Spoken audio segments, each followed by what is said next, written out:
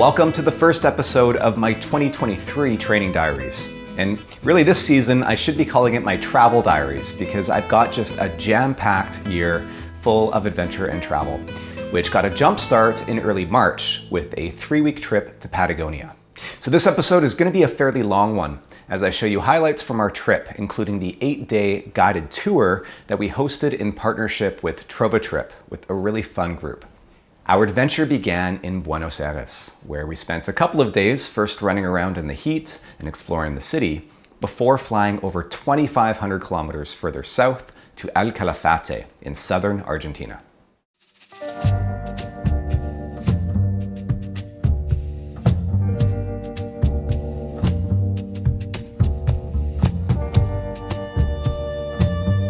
We arrived a day early to get settled in before the rest of the group, which gave us time to get organized and to get out for a couple of short runs to explore the nearby lakeshore.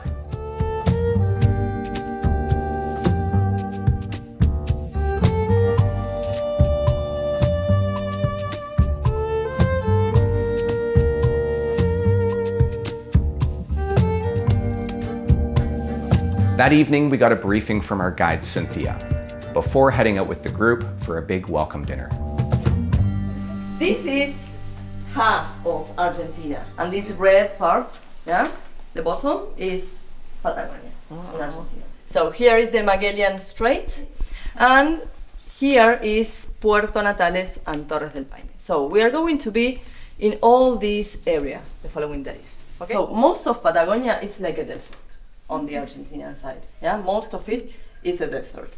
You will see that tomorrow El Chaltén is inside the mountains. So the climate is totally different and the environment is different. The next day, we got up early to drive 3 hours north on Route 40 to El Chaltén.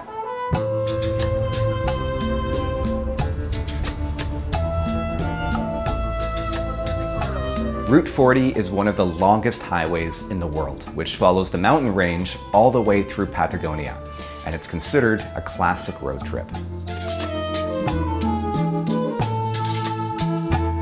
We saw our first groups of wild guanacos, which live in huge numbers throughout the region.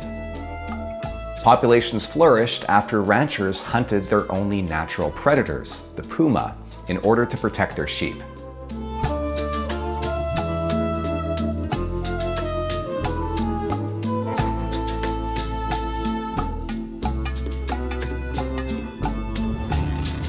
Most of the land here is privately owned ranch land, which at one point would have been filled with sheep and farmed primarily by immigrants from Europe.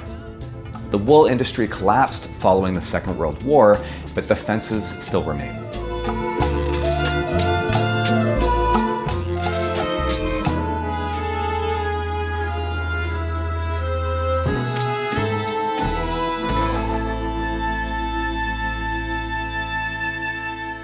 El Chaltén is tucked away in the mountains near the base of Mount Fitzroy. It's considered the trekking capital of Argentina, and it's the gateway to a number of incredible routes. We're going to start from here. We're going to do a stop on a viewpoint where we are going to see our first glacier. We're going to see many glaciers in this hike. So after a quick briefing, we headed out for a short hike up to a viewpoint of Mount Fitzroy, overlooking a beautiful glacial lake.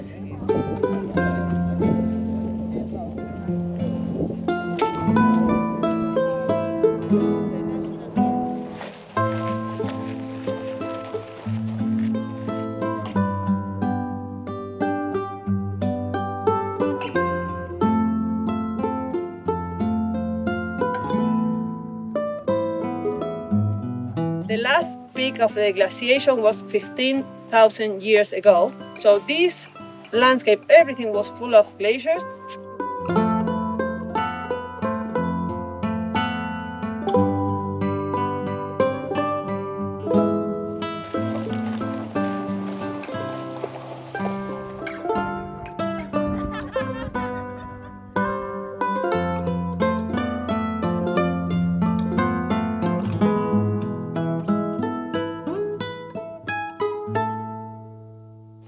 Pretty incredible.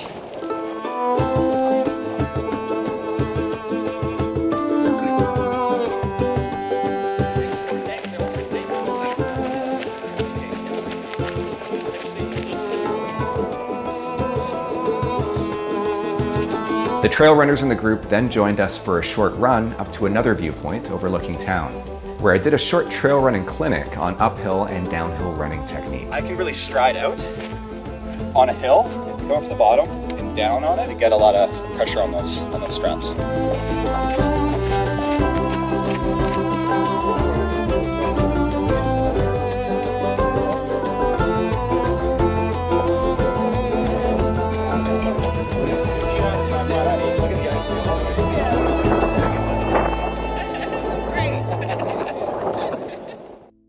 The next day, we got dropped off up the valley at a trailhead for one of the most iconic hikes in Argentine Patagonia, to Laguna de los Tres, at the foot of Mount Fitzroy, a distance of 23 kilometers with over 1,300 meters of elevation gain. Well, as you know, we're going to hike as a group today.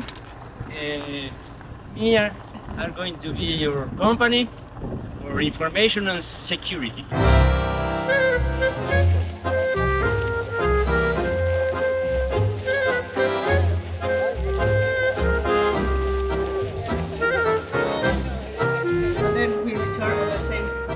And then from here, instead of coming back to the same direction, we take a different path to the town, right?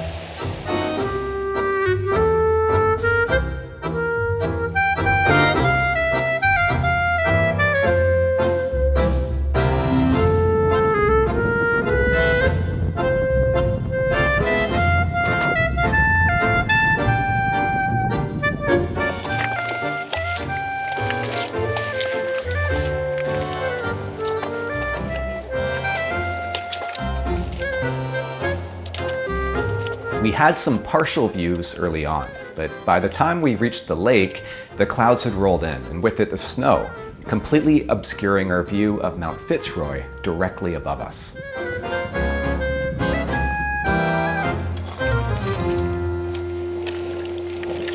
And it's now snowing.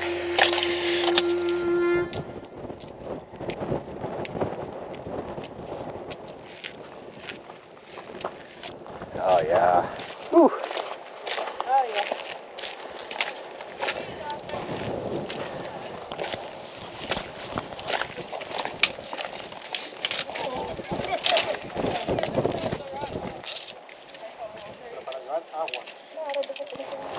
It's chilly, eh? Huh? It's chilly. It's freezing! It's snowing. Yeah, it's gotta be like, I don't know, -5. We'll have to come back to see the towers. So we made it to the lake. We're gonna hike up here and around to the backside to get a better view of the glacier.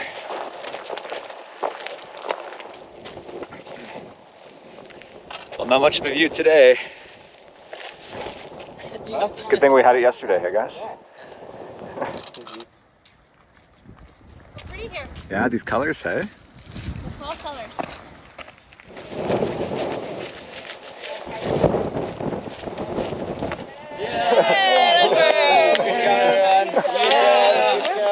Way to go!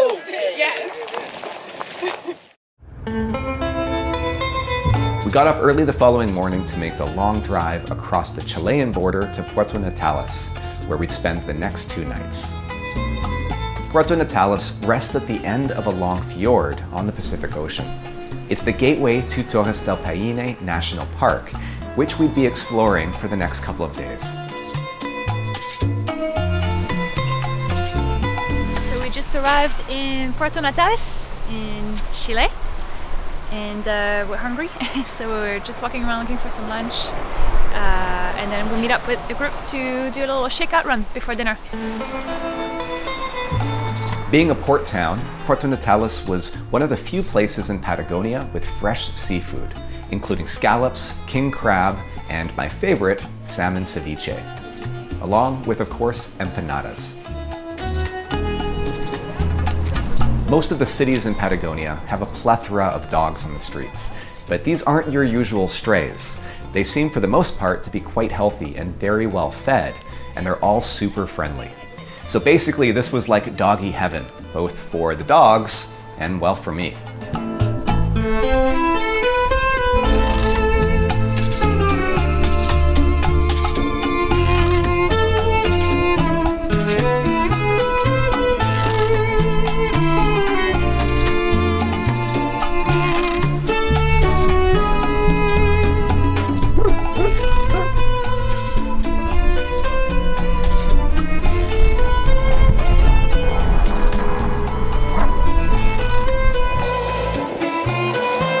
Caught up with the group for an easy 10K around town. And we were joined by a few locals.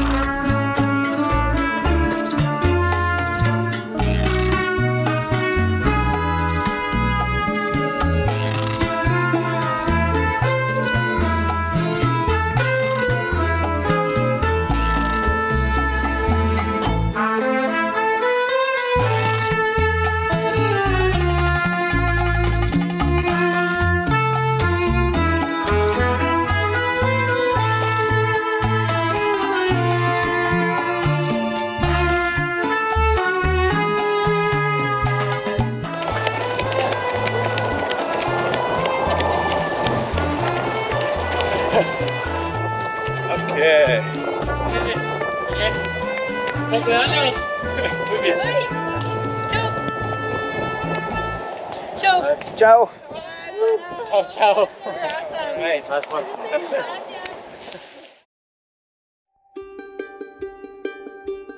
The next morning, we left early to make the 2-hour drive to Torres del Paine National Park for another big day of hiking.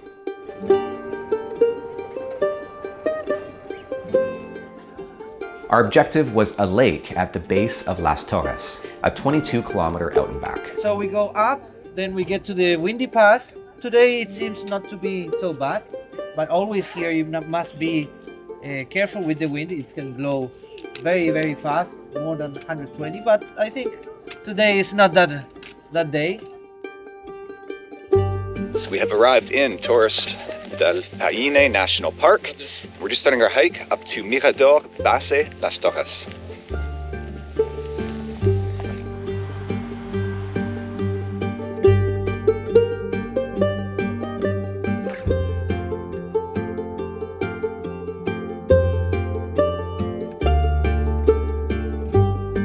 Going to base of Las Torres, Base Las Torres for us, one of the most important viewpoints or more famous viewpoint in Patagonia.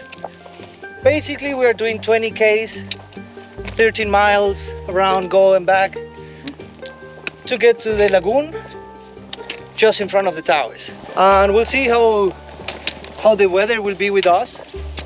At the moment it's getting more clear, so that's good. We still have more 3 hours to get there.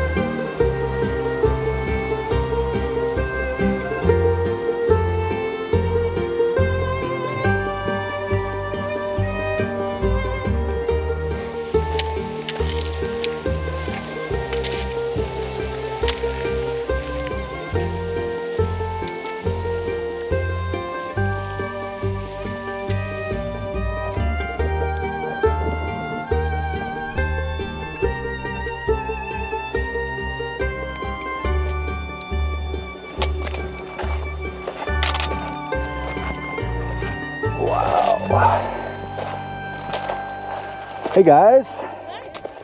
Hey. Not bad, eh? It's alright. Not too bad. Lucky.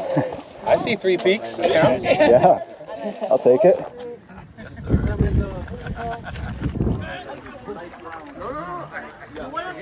Why not? All right, welcome. I've been drinking for 20 years, so I should be dead. Watch out for the camera. Yeah.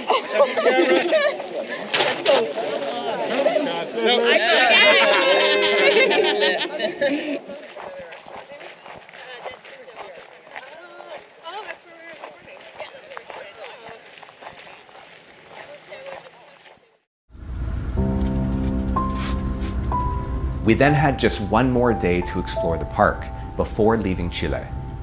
This time on a shorter point-to-point hike, starting near a different park entrance. And this time, the weather couldn't have been better, aside from that familiar wind, of course.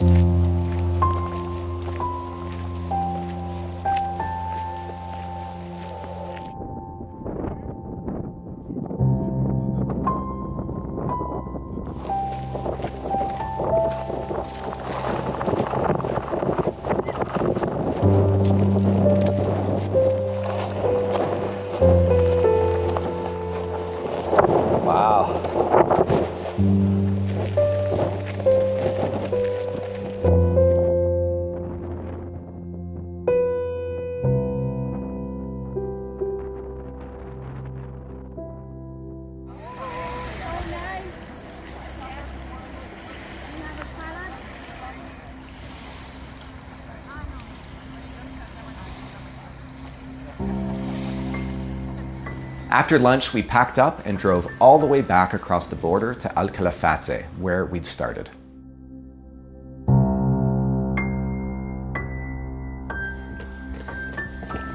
We did a short run to shake out the legs and to take in the beautiful sunset. Tomorrow, we'd have one last big adventure as a group.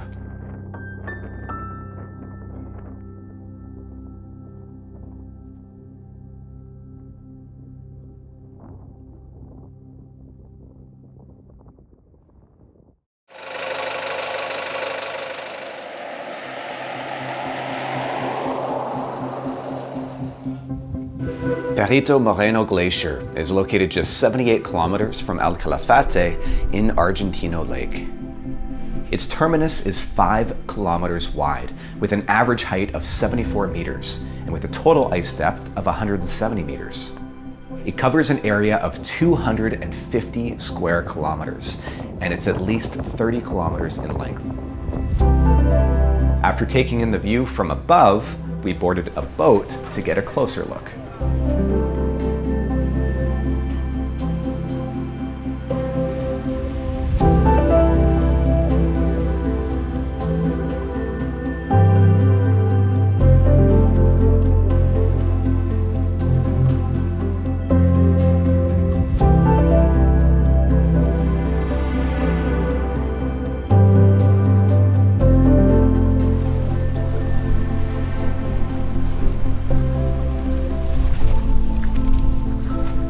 Cotton was once considered Patagonia's white gold, but the region's glaciers are now its most important commodity. Spot for lunch. Oh yeah, with that view, looking forward. Unlike most glaciers, this one is considered to be stable, meaning it continues to accumulate mass at a rate similar to its loss. But one of the local guides that we spoke to has seen firsthand just how much it has retreated in just the last decade. So apparently just 10 years ago, the glacier reached this moraine over here. This moraine was created just 10 years ago. That's how much this glacier has receded.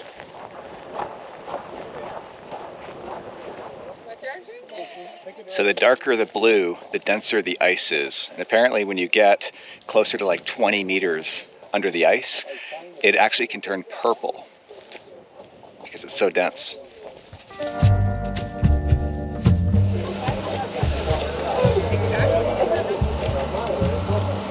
How do those feel?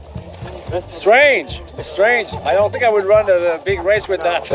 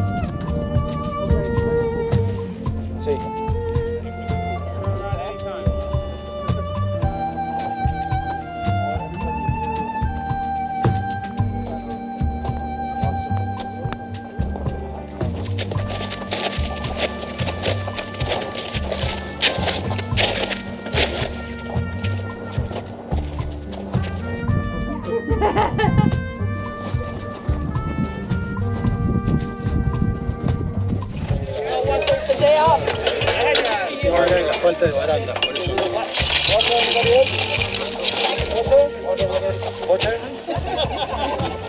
Anybody else for Gotcha?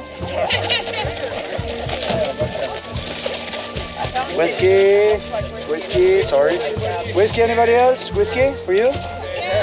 Yes. Woo.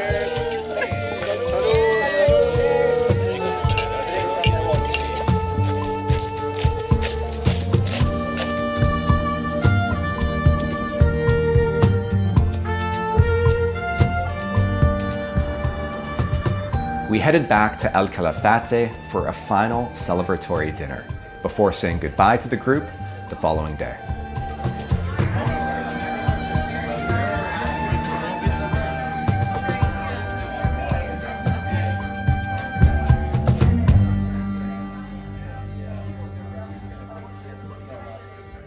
So as you can see, we packed in quite a bit just in those 8 days with TrovaTrip, but Audrey and I weren't done yet. We took a day to catch up on laundry and for me to do a bit of work before crossing back over the border to Puerto Natales so that we could prepare to return to Torres del Paine to fast pack the O circuit over 5 nights. We ended up running over 145 kilometers, including some out and backs, with between 7,000 to 8,000 meters of elevation gain plus descent, depending on whose watch you look at. And we faced every type of weather that you could imagine. But that you are going to have to wait to see.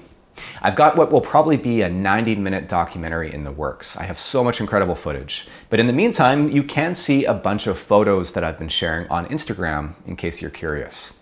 Once we were done, it took a few days to make our way back through El Calafate and on to Buenos Aires before making the 30-hour or so journey home. So we've been home from Patagonia for just over a week now, and we're already thinking about heading back. I think our favorite place was definitely El Chaltén, near Mount Fitzroy. It felt a lot like our own Squamish, British Columbia, tucked away in the mountains with a bunch of trails that leave right from town. So that's probably where we'd plan to spend more time when we do eventually go back. And TrovaTrip actually does offer an itinerary that does just that. So if this looked like a good time to you and you think you might want to join us on this or a similar trip, then I will link to a survey below with this and a few other possible destinations to choose from. We're also excited about the idea of visiting Iceland with the group, maybe next summer, and possibly doing a trek in Nepal. So fill out that survey if you're interested in having some input, and don't forget to sign up for my newsletter as well to be the first to hear about any future trips that we do launch. Over the first couple of weeks here in April, I've been doing some final training, mostly trying to get a bit of speed back in my legs as I prepare for my next adventure, which I'll tell you all about in episode 2 towards the end of the month. I'll be spending a week in Flagstaff with a group of friends so that we can run in the Grand Canyon. So stay tuned for that and much, much more throughout the season.